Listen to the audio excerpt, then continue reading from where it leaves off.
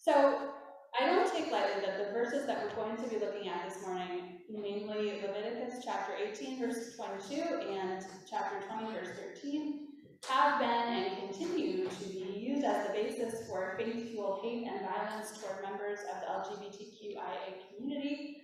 It is certainly not fun to hear these harmful words read from the sacred text from the pulpit, but when we do start to do the holy work of interpreting the Bible together, I do believe really that we can have fun.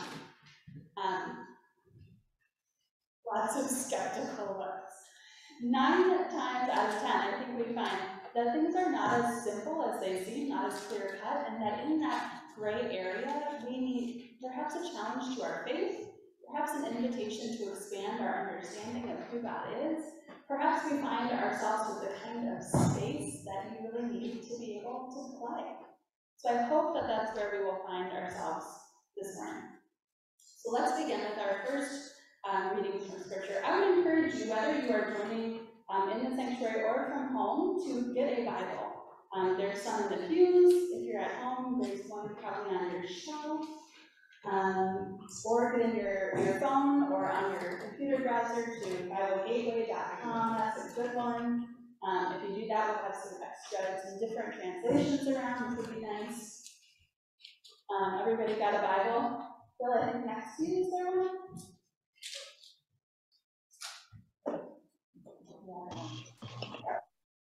Leviticus is the third book of the Bible, so that's right near the beginning. Easy to find, I know you can get there, and we're going to start in chapter 18.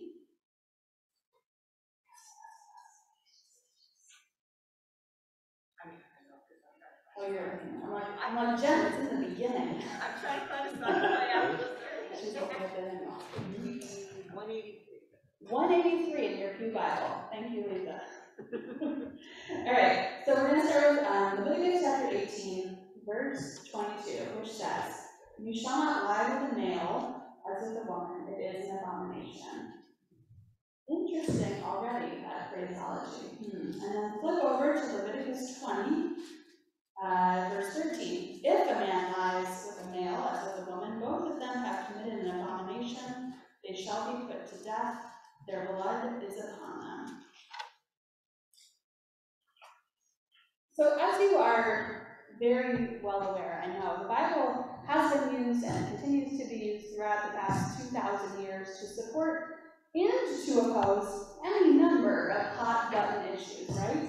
It is actually very easy to take 1 or 2 verses stripped from context and use them to support any point. What's not as easy, and maybe this is why we don't do it all the time, is the faithful and attentive work of interpretation. So today we're going to play a little bit in this text, interpreting these passages on 3 levels. First, on the level of plain text in its original language. So what does this actually say? That's always my favorite question. Then on the level of textual and cultural context. So what do these verses mean when we read them with the ones around them? And what do these verses mean to the original audience that heard them? And third, in the context of the Bible as a whole, and the person of Jesus. Or how does Jesus call us to understand the meaning of these verses today? Are you ready? Are you excited? Let's begin with the text. This is my favorite. I think sometimes it's Dave's favorite as well, way to get into it. On its face, when we read Leviticus 18:22, translated into English, it seems pretty straightforward, right? You shall not lie with a male as with a woman, it is an abomination. Does anyone else have a different translation of that verse? Detestable. It is detestable. Any other? Well, it doesn't say whether the person is a man or a woman, saying who's going to lie with who. Oh, so interesting. Yeah, good point, Susan. It doesn't say who it is doing the lying. Does anyone say sexual relations? We're going to get into our Bill Clinton, our 1990s Bill Clinton today. So that's a translation that we see out there sometimes too. Okay, so let's take a closer look. The first thing that's really odd about this verse is the choice, I think, of the words male and woman. Usually in the Bible we see male and female together, right, as adjectives, or we see man and woman, in Hebrew, ish and isha. Here in Leviticus 22 and in 2013, we have isha for woman, but it's not with ish for man, as we usually see this pair. Instead, it's paired with an adjective, zakar. It's weird, like this doesn't happen other places. Elsewhere in the Bible, zakar is used to mean a male child. So some Bible scholars believe that these two verses might be a prohibition against pedophilia. It's definitely possible and definitely unclear. And then there's this whole euphemism, right? You shall not lie with a zakar, a male, as with a woman, isha. So let's take a look. Look in your Bible at verses 6 through 21 in Leviticus 18. There's one phrase that is going to be repeated over and over and over again. Any guesses? Sexual relations. Sexual relations. Over and over and over, right? There's all these prohibitions, and if you notice, they're mostly about incest, right? We're on board with that. We don't think that those are great things to do. Now, if we get to verse 22, does yours also say sexual relations in the NIV? Nope. What does it say? Nothing. Lie. Lie. Okay, yeah, interesting. So, translators are always making choices about how to translate phrases based on faithfulness to the original text, right? And based on how are people going to understand it. So actually, what we have are these really odd phrases. The NIV uses sexual relations because it's trying to make it understandable. What the NRSV says is, uncover the nakedness of. You shall not uncover the nakedness of your father. You shall not uncover the nakedness of your father's wife. That sounds weird, right? You can see why they chose sexual relations in the translation. What's interesting, though, is that when we look at it in the Hebrew, we have two different phrases. So, uncover the nakedness is a literal translation of these words in Hebrew. Erva lo tigolah, the nakedness, do not uncover. We assume, of course, that it's some kind of euphemism for sex, but we don't really know exactly what it means. Think back, as I mentioned, to Bill Clinton's affair with a young intern and his statement, I did not have sexual relations. Remember when he said that? Words that he chose and believed were truthful because they did not include to him the particular activities he had engaged in with that woman. So it's subject to somebody else's interpretation. Yeah, think about the euphemisms that we use to talk about different kinds of sex acts today. I'm not going to say them from the pulpit, you're welcome. But just think about the different kinds of words that we use and how wildly different they are even 20, 30 years ago, right? Imagine in 3,000 years from now, that's how far we are from Leviticus at least. Imagine in 3,000 years from now, someone is reading our social media and comes across the phrase Netflix and chill. They're going to have no idea, right? So whatever its exact meaning is, the thing that's interesting is that when we get to verse 22, you shall not lie with the male zakar as with the woman isha, it does not use the same phrase in Hebrew. It doesn't use that uncover the nakedness. It uses something else entirely. And the meaning of the statement, again, is lost on us. In Hebrew, at zakar, so this zakar, whatever this means, male child perhaps, male person, who knows. Lo tishkav, do not tishkav, mishkaveh, by mishkaveh, a woman, isha. So that word that we don't really know, that tishkav, mishkaveh, in Hebrew, maybe it's something literally like, you shall not lie with a zakar, the legs of a woman. You shall not bed with a zakar, the bedding in the woman's bed, in the wife's bed. We don't really know. Isha, this word, like the word for woman, even in Old English, can also mean wife. Yeah. So maybe it has that kind of meaning, again, lost on us. Probably another metaphor for some specific kind of sex act. And it appears only in this verse and in 2013. So only in these two places, this specific terminology. Now, before we move on to the wider context of the passage, there's one more word that we should look at here. Abomination, or what did yours say, Dave? Detestable. This is a word that is still used against LGBTQ folks by Christians all the time today. In Hebrew, this word is toavah. It's used to describe something that's ritually unclean. So menstruating women, for example, are toavah. They could not visit the temple until they had finished their period and had a special ritual bath called a mikvah. Other things that we'll see as we read more of this passage were toavah because they were cultural taboos. They were things that were simply not done, like mixing two kinds of seed in the same pot, or two kinds of textiles in one garment. I know, you guys, I know. The word abomination to our ears has become the equivalent of sinful or depraved, but we would never say that about a woman with a period or a cotton poly blend sweater, right?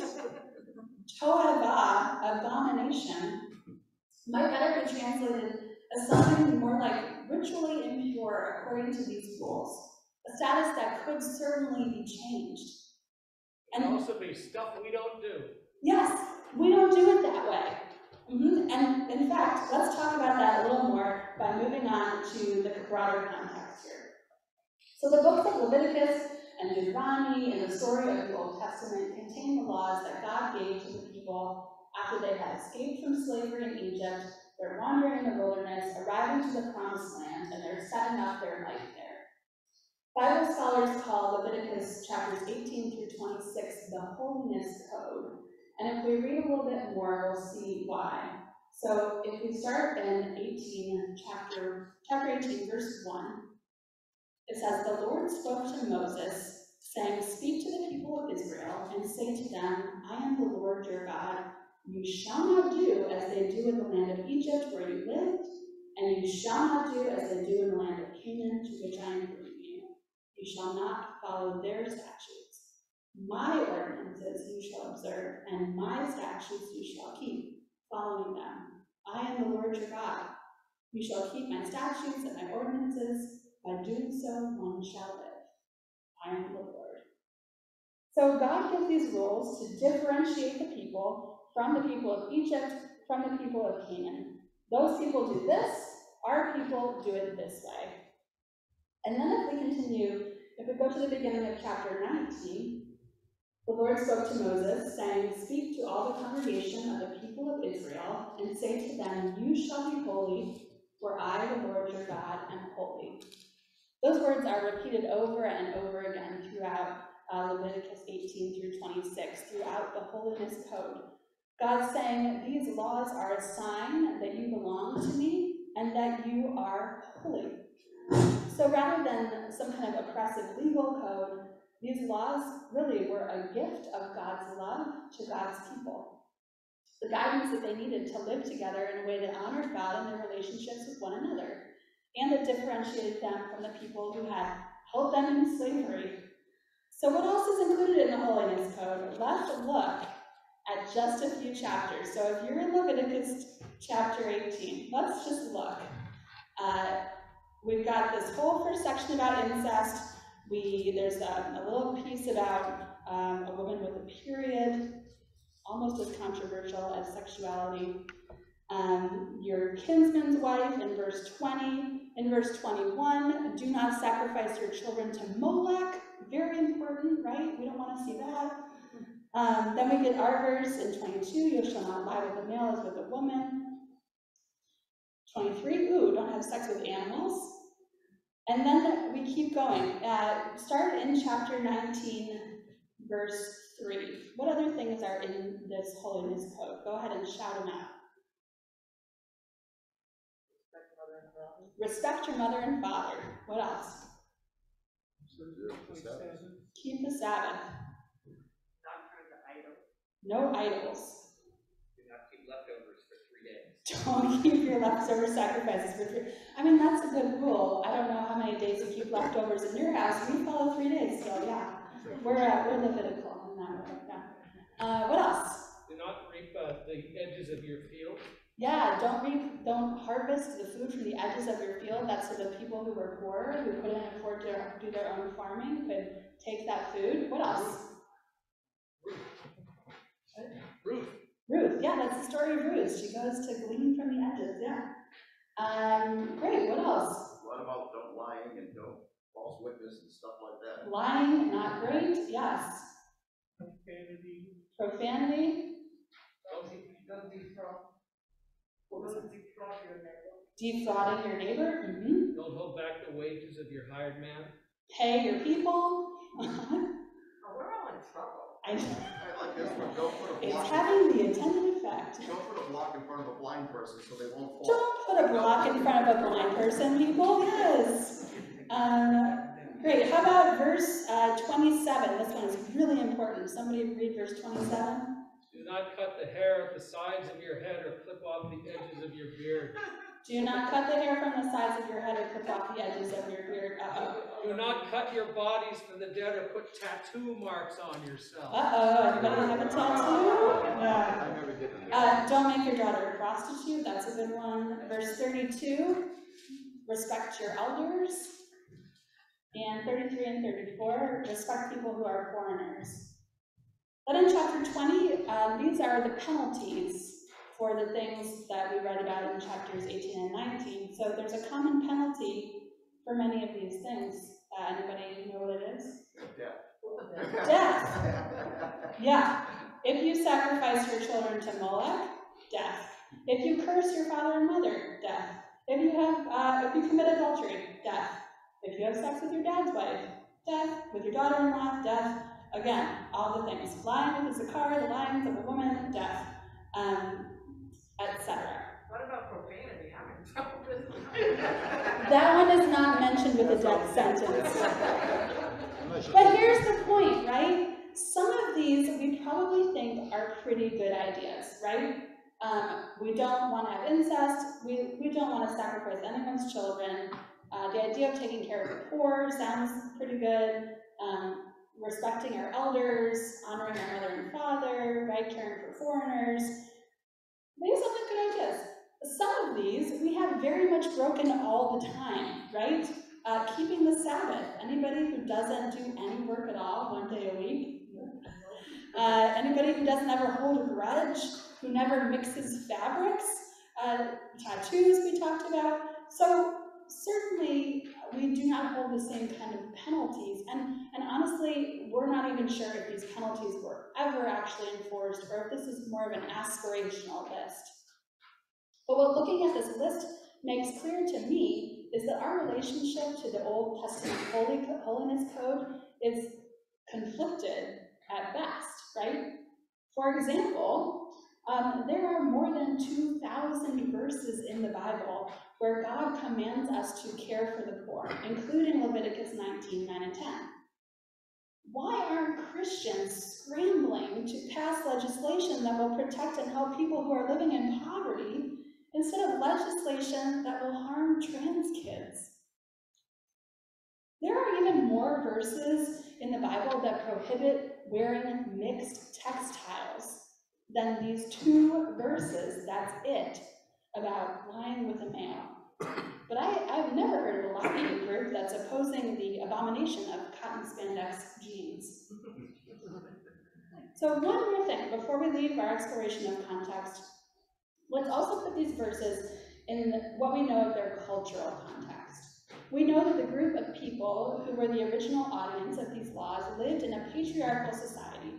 And so it was of prime importance to protect the power and the position of men at the top of the hierarchy. Sue was making the point, we don't even know who's being forbidden to do the laying, right? It's men who are acting in all of these commands because of the patriarchal society. For this reason, many people believe the way to interpret that Hebrew euphemism, a lie with the zakar, the lyings of a woman, meant something about a particular sex act that would place another man in a subordinate or lesser position of a woman. An abomination, a taboo, a problem that would break the patriarchy. I'll just point out again that this text and the whole of the Old Testament is silent about sex between women doesn't say anything, because it doesn't threaten the patriarchal hierarchy in the same way. And this cultural and textual context can also help us to understand, again, the one verse in the Bible used against trans folks, which is Deuteronomy 22:5.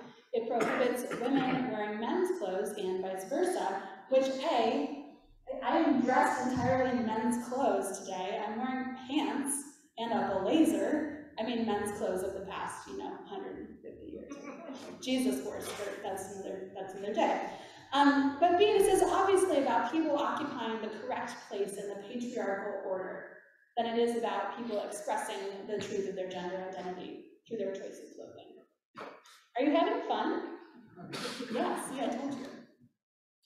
One reason that I think we take this face value reading of Leviticus 18:22 and 20:13, one reason that I think it has so much power is because it's much easier to think we have a clear understanding of what it says and move on than it is to wrestle with what we don't know or understand about its meaning, to ask the kinds of questions that we're exploring when we pick and choose from Scripture. So lest we end up feeling overwhelmed in this wide open gray area of translation and lost ancient cultural values, let's turn to someone who can help us to make sense of it. That's Jesus. Turn with me, if you would like, to Matthew chapter 15, verses 1 through 20. First person there, tell us what page it is. 1521. Page 1521. All right, Matthew 15, starting at verse 1. Then the Pharisees and scribes came to Jesus from Jerusalem and said, "Why do your disciples break the tradition of the elders? For they do not wash their hands before they eat." Jesus answered them, "And why do you break the commandment of God for the sake of your tradition? For God said, 'Honor your father and mother,' and whoever speaks evil of father or mother must surely die." We just read that, Leviticus 29. But you say, "Whoever tells father or mother, 'Whatever support you might have had for me is given to God,' then that person need not honor the Father. So for the sake of your tradition, you make void the word of God. You hypocrites. Isaiah prophesied rightly about you when he said, 'This people honors me with their lips, but their hearts are far from me. In vain do they worship me, teaching human precepts as doctrines.'" Then Jesus called the crowd to him and said to them, "Listen and understand. It is not what goes into the mouth that defiles a person, but it is what comes out of the mouth that defiles." Then the disciples approached and said to him, "Do you know that the Pharisees took offense when they heard what you said?" He answered, "Every plant that my heavenly Father has not planted will be uprooted. Leave them alone. They are blind guides of the blind. And if one blind person guides another, both will fall into a pit." But Peter said to him, "Explain this parable to us." I like he was like, "We are very confused still, Jesus. Explain this parable to us." Then Jesus said, "Are you also still without understanding? Do you not see that whatever goes into the mouth enters the stomach and goes out into the sewer? But what comes out of the mouth proceeds from the heart. And this is what defiles. For out of the heart come evil intentions, murder, adultery, fornication, theft, false witness, and slander. These are what defile a person. But to eat with unwashed hands is not defile." So Jesus was also concerned about tohava, about ritual purity and what made someone clean or unclean. But he saw that people with power were using laws like the Holiness Code to make themselves richer and losing the spirit that was behind them. To Jesus, purity of heart was what mattered. He broke all kinds of rules from Leviticus and Deuteronomy. He touched lepers, not okay, certainly very tohava. He picked grain on the Sabbath, again, not something you should do. He, as the Pharisees pointed out, did not wash his hands, which that's one that is very important today, though, right? Like, let's wash our hands, okay? But Jesus did all sorts of ritually unclean. He did it to try to reorient the people to the love of God that was behind these laws in the first place. The greatest commandment, to love the Lord your God with all your heart, with all your mind, with all of your strength. The Holiness Code was never about seeing who could get the most points for doing the most things right in some kind of spiritual competition. It was intended to build a community that was holy, just like God is holy. Jesus intended the same thing when he broke those laws out of love and compassion. It's what is in your heart that matters. He insisted. So to go back to that question of why we are so attached to two verses about a man lying with a male, I can't help but wonder if it's because it makes those of us who are cisgendered and heterosexual just more comfortable. Because if we listen to Jesus, then it doesn't really matter what people do, but what does matter is the heart. I mean, how can we judge people? We just want to judge them, right? And so much easier. Think about how can you judge someone's intentions or their heart? Well, you'd have to know them, wouldn't you? You'd have to understand someone different from you, and that would challenge us, move us beyond our comfort zone. Much easier to just demonize some visible actions that we can use to categorize and oppress people. And much easier to categorize and oppress people than to look inside of our own hearts at our own motivations.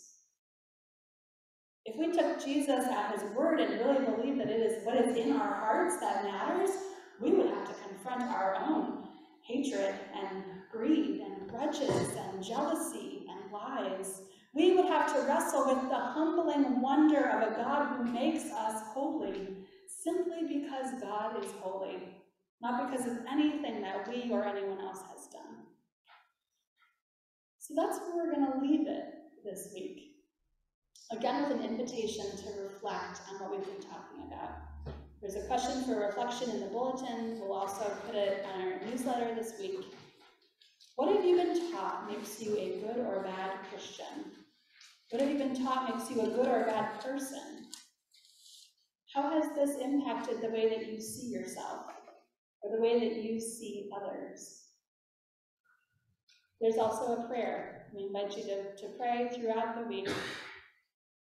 God, help me to have a clean heart, trusting in Jesus to guide me so that I may honor the image of God in others and in myself. Amen.